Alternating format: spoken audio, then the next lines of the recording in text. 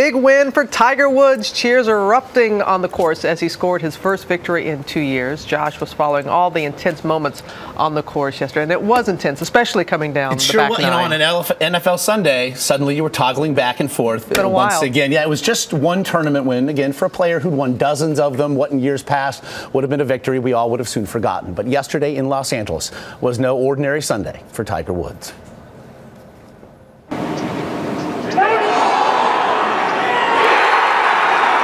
And there it is, a W for Tiger Woods for the first time in more than 2 years.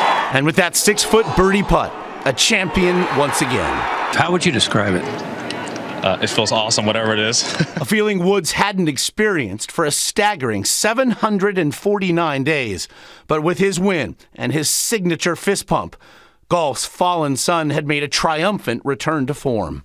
Today was such a picture-perfect day. The past 2 years have been a scandalous blur for Woods. The infamous SUV crash, a public cheating scandal, divorce from wife Elliott, and sponsorship losses in the tens of millions of dollars. I am deeply sorry for my irresponsible and selfish behavior I engaged in. And then came the whispers. Had the damage Woods had done to a once impenetrable public image and the destructive toll of his violent swing irreparably harmed his game.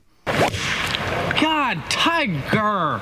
Sunday's win is no definitive answer, but for one day, clad in the red of so many championship Sundays past, Woods seemed a picture of what he once was, rather than what he'd become.